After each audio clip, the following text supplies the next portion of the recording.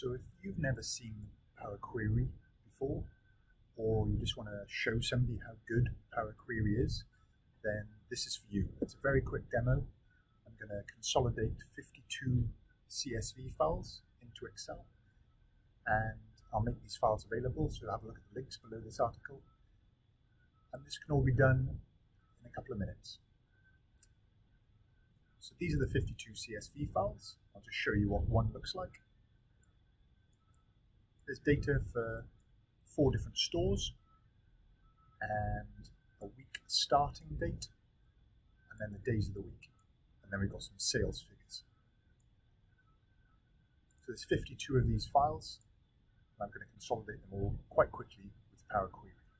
I'm now using Excel 2016, and Power Query and the data ribbon has been renamed Get and Transform.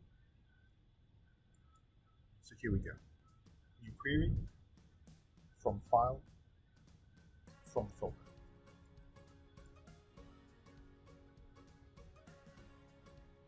I've saved all these CSV files on my desktop, but they can be saved anywhere. So weekly source CSVs.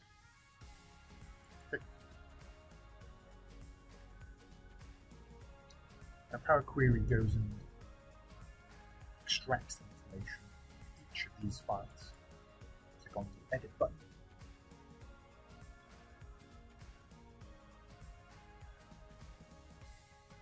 Here we have it. All the different file names, the actual folder path, various other bits of information. But the bit we really care about is this content column. And all you need to do is click on this double-headed arrow. And here we have it. All 52 files combined. Now, the store code and the heading is in row 1. I'd like to be that my header row. So there's a button. Use first row as headers. The user interface in Power Query is absolutely fantastic. It's so user-friendly, it's very familiar, it's like Excel. Each step you do gets recorded on the right-hand side. And if you make a mistake, you can just click on a cross to delete that step.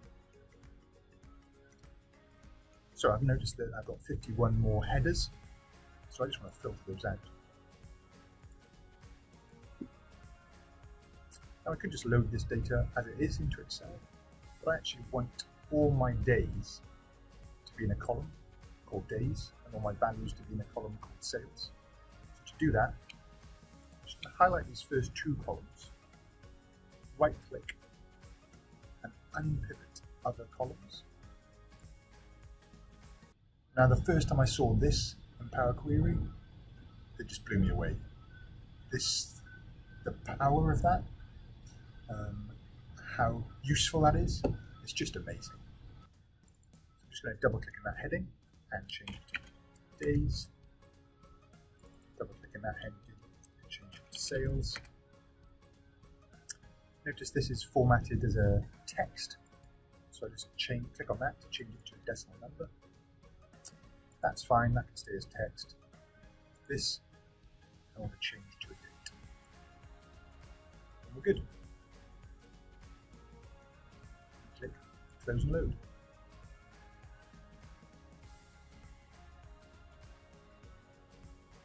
And there we have it. 1,456 rows loaded into Excel. And if you add a new CSV file next week, all you would do is dump that data and that CSV file into that folder, open up your Excel file, right click, refresh, the query would run, and the data would get loaded in and added to this table. So in the next video, I'll show you how to manipulate this table a little bit differently to provide some really powerful reporting.